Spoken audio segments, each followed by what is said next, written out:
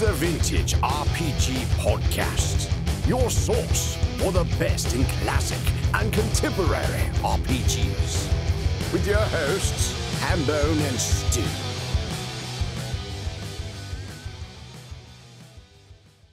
Welcome to the Vintage RPG Podcast, coming at you again from the clubhouse hidden somewhere in the swamps of New Jersey.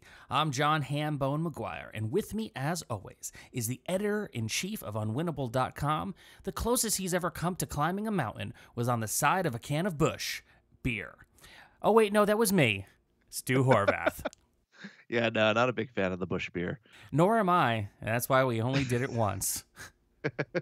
How you doing today, Stu? Pretty good. How are you? You know I can't complain. Another day in paradise in sunny Kearney, New Jersey. Stu, what are we going to be talking about today? We're going to be talking about White Plume Mountain.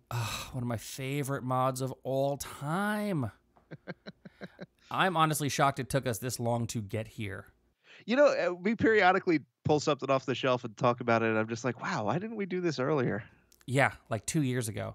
Either way, I am so excited to talk about White Plume Mountain today.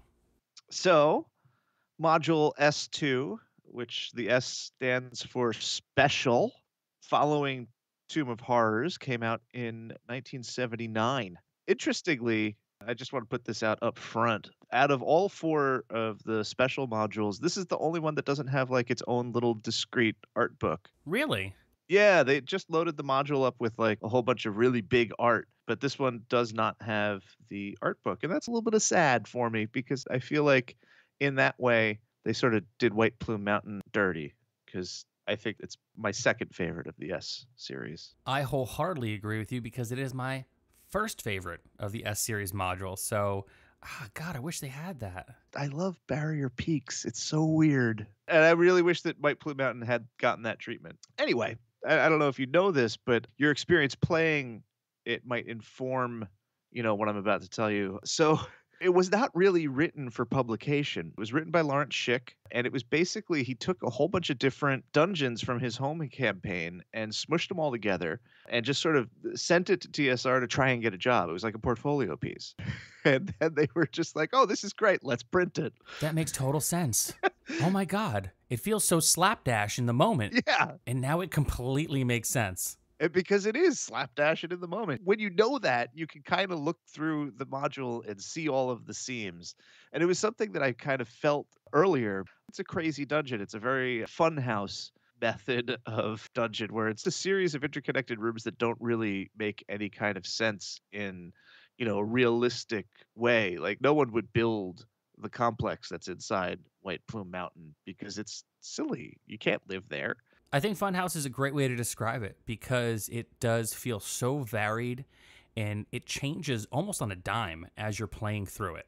Yeah, like there's no consistency between the rooms. And that's cool because it really puts you on your heels as a player because you really don't know what's behind the door. And this sort of follows through from the philosophy that we saw in Tomb of Horrors, where it's, Tomb of Horrors is like the big player killing dungeon where it's just like, oh, you think you're clever? Well, I'm going to design this dungeon to be as unfair as possible, and you have to be, as smart and clever as possible to get through it. This is less punishing, of course, than Tomb of Horrors, but it still has that kind of vibe.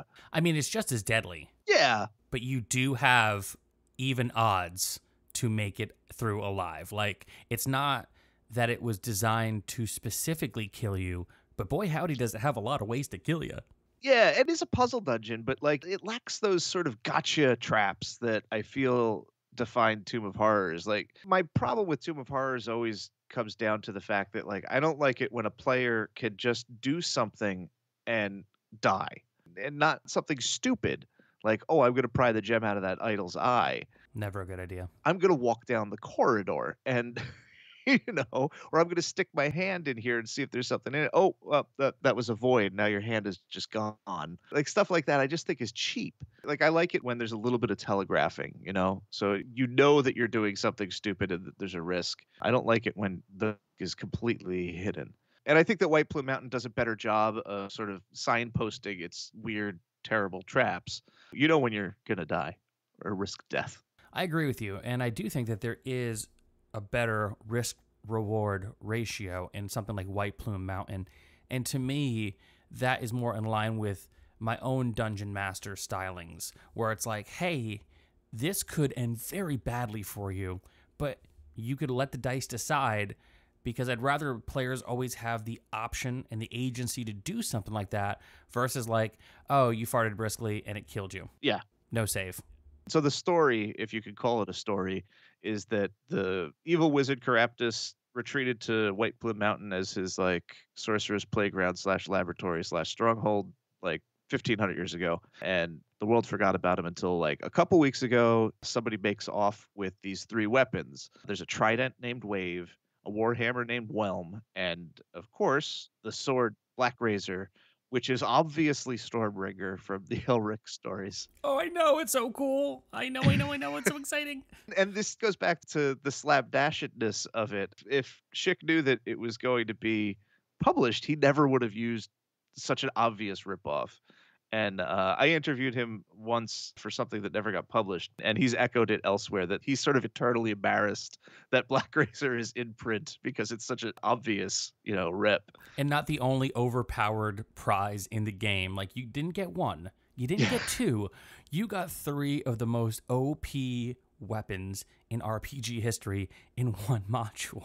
Yeah, they're ridiculous. Blackrazor runs like Stormbringer, so it's a soul eater. But like the trident like dehydrates people. So like they turn to like dust. And Whelm is kind of like the wimp of the bunch. It acts as a hammer of stunning. Once per day, when struck on the ground, it will send forth a shockwave, stunning up to 45 hit points of enemies up to a distance of 60 feet. Yeah, so it's like the off-brand Hammer of Thunderbolts. Yeah. I mean, like, come on. Like, these are all weapons that a module should lead to, or a series of modules should lead to one. Not like, oh, part 1. Yeah, and they're kind of just laying around. Yeah, just waiting for like some dumb adventure to pick them up and like, oh, now I have this. Yeah, well, I mean, it also makes sense because Caraptus steals these weapons from folks who are living in Greyhawk, and the owners are just like, well, no, those are ours. So they put together expeditions of adventurers to try and get it back. And this is all Caraptus's plan. He basically wants people to come into his funhouse and entertain him. And at the end of the adventure, if you try and leave with one of the weapons, he kind of spills the beans, and he's just like, I'm not going to let you leave that easy. Like, I want one last excellent combat before you leave. And it's just, it's just such like a mustache twirling James Bond villain kind of setup. And I'm fully here for that because I love a good mustache twirling villain. And you got like such good art. All of the heavy hitters are in here. It's Willingham, Jeff D. The overland map that shows you White Plume Mountain and its environs is Errol Otis, and it's so good. Really channeling those Marvel Conan comics. Rosloff is in here. It's a crazy amount of good art. It's an absolute classic all the way through, even though I wouldn't really want to play it or run it at this point in my life. Yeah, I mean, it's an all-star squad of D&D artists back in the day. And it's bright orange, too. The color is just bright orange. Yeah, I love the D&D orange era. Oh, it's perfect in every way. I agree with you. I don't know that I'd want to run it or play it now. I think that it was a certain time and place when I did it. I played it at the very beginning of 5th edition. A buddy of mine ran it very beginning of 5th edition, and it was an unmitigated disaster in all the best ways.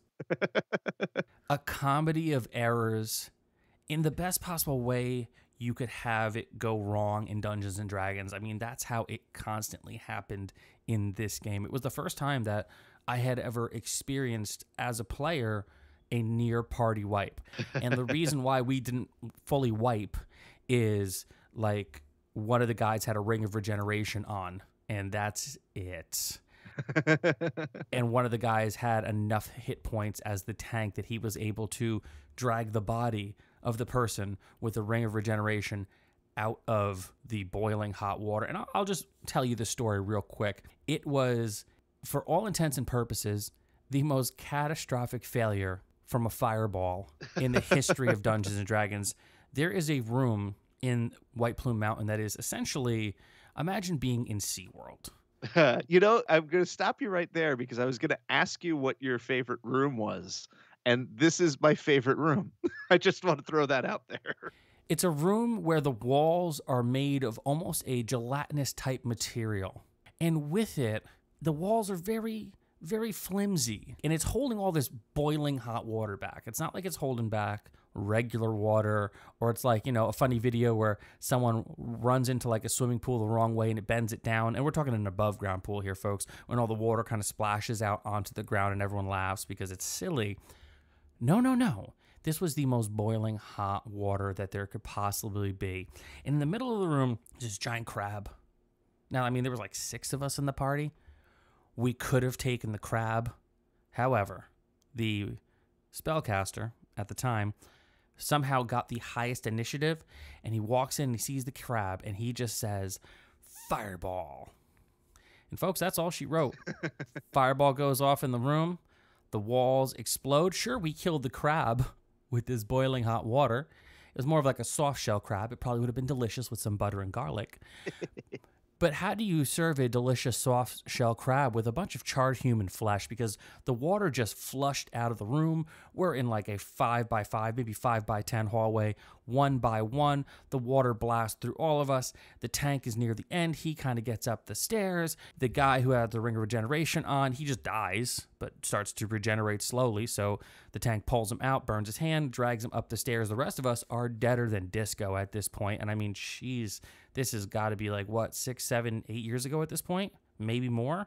I don't know. All I know is that was the end of the adventure for most of the party in White Plume Mountain. Of course, the rest of the adventurers who barely survived happened to find some other adventurers who'd been wandering around, and we teamed up and we finished the module together, but not for lack of having to do it once or twice to make it stick. Yeah.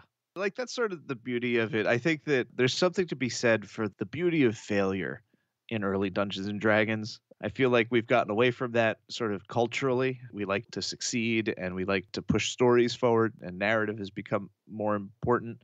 But I feel like for White Plume Mountain and modules like it, the idea is to fail spectacularly and survive by the skin of your teeth, just enough to finish the module. If we open this up to listeners and ask them to send us your White Plume Mountain stories, we'll get a bunch of doozies. Oh, I'll bet. And I bet they're all spectacular failures in all the best ways. And I love the fact that White Plume Mountain, sort of more so than Tomb of Horrors, and definitely I think more so than Barrier Peaks, is that you can kind of have cascading failures because the space is so confusing. Like, there's not necessarily like a good exit strategy to safety. Whereas, like, once you've kind of tripped the traps in Tomb of Horrors, like, everything behind you is relatively safe. I feel like you could get into a lot of trouble retreating in White Plume Mountain, which just adds to the fun. Absolutely. And that's the kind of thing where you often wonder, well, how did this creature get into the dungeon? You could easily find out the hard way by trying to go backwards. Yeah. And I guess fun isn't the right word so much as, I think, carnage? Yeah. Oh, boy. Yeah, the Errol Otis illustration of the giant crab is one of my favorites. I also really love the terraced room that has all the tanks and the manticores. Yeah. Amazing. Just like, what a ridiculous room. Like, an absolutely ridiculous room. On the bottom of the terrace, it's got like 4 or 5 levels of this terrace. And you walk in and there's, a smallish room with a couple manticores in it. And then the next level is like these aquarium tanks. And it goes all the way around the room, and it's the dragonfish or the sea lions or whatever. And then there's another tier where it's a bunch of scorpions. And then the final tier has, weirdly enough, a live giant crayfish. And the manticores are wing clipped. And you know my thing with manticores. You do love a manticore. I love a manticore, but I hate manticores with wings. So if you're going to put manticores in an adventure and you're going to clip their wings, why have wings at all? Just leave the wings off. They don't have wings. Manticores don't have wings, folks. And that's your hot take for the day. Well, one thing I do want the listeners to really grasp here is, now that you have mentioned at the top of the episode that this was a portfolio piece, it really does make sense, because every one of these crazy rooms is like a person who is trying to find a job. I'm going to show you all my best stuff, but instead of giving you a full dungeon that leads up to like this big finish room, which is like the big finish of the dungeon, you get them sporadically put out through the adventure. So there is, for all intents and purposes, multiple boss fights in the game, and they're all serious, and they're all very much like bigger than the next. But it doesn't really essentially build up to a big finish at the end. You're just kind of like, wow, I almost died there. That was pretty intense. And now I kind of have to do it again, but a different way. So it becomes kind of like a 7-layer dip of hell, if you will.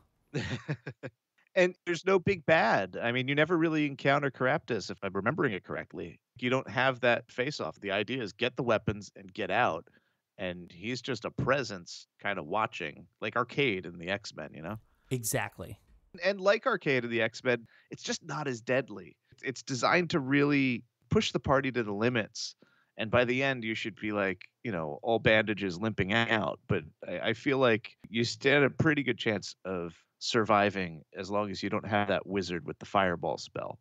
White Plume Mountain really is a sadist playground, but it's really just meant to kind of slap you around a little bit and see how you react and kind of let you leave and hope you come back again.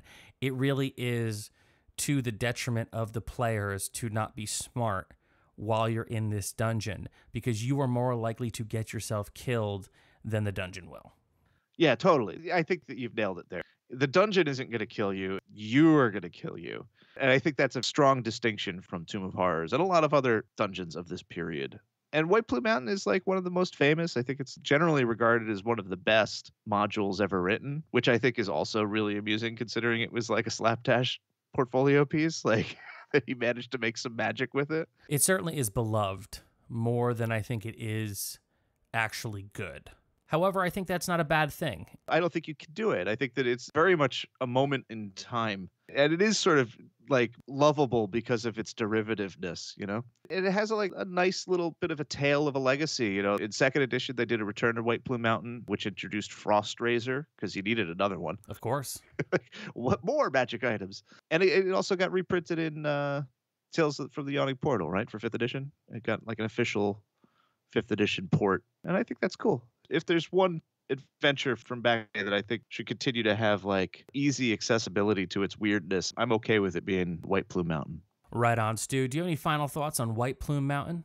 Not quite about White Plume Mountain, but I do want to point out that Lawrence Schick is a really interesting dude. And when I interviewed him, he was working as a lore master over at Elder Scrolls Online. So he was working with Zeb Cook there. I think that's really interesting. And then I recently found out that he is like a huge Alexandre Dumas nerd and has been making new translations and sort of like correcting all of the Three Musketeers novels bit by bit. So he's like an Alexandre Dumas scholar and French translator. And I think that that's like awesome. If you've ever seen a picture of Lawrence Schick, especially in like the early 2000s, he's got very luscious long hair that looks very much like a Musketeer's hair. And I feel like him translating Musketeer novels is just the perfect thing for him to be doing. That is awesome. Yeah, so check those out. They're supposed to be very, very good. All right, folks, this was another amazing episode of the Vintage RPG Podcast. Stu, where can the people find you? They can find me every day on Instagram, every day, at Vintage RPG, posting things about White Plume Mountain, Dungeons & Dragons modules, role-playing games of all sorts. I don't really post too much, if at all, about Three Musketeers novels, so you're just going to have to go buy those yourself. Very cool. Folks, you could find me on the Twitter at Handbreaker. I tweet about cute animals. I tweet about board games. I tweet about RPGs. You could also find my day-to-day adventures in podcasting and in life over on Instagram at John Hambone McGuire. If you want more of the Vintage RPG Podcast, thinking about becoming one of our patrons, we've got a lot of cool extra stuff going on over at patreon.com/vintagerpg. And if you're in the mood for something cool to wear this summer, we've got some great merch over at vintagerpg.com/merch, including hats, t-shirts, hoodies, and mugs. Don't forget to rate, review, and subscribe to this podcast. Your reviews do help other listeners to find us. Thank you once again for listening to the Vintage RPG Podcast. And for Stu Horvath, I'm John Hambone McGuire. May the dice always roll in your favor. It's kind of weird that there's never been a Three Musketeers role-playing game, right? I feel like that's kind of a grave omission at this point. Yeah. Huh.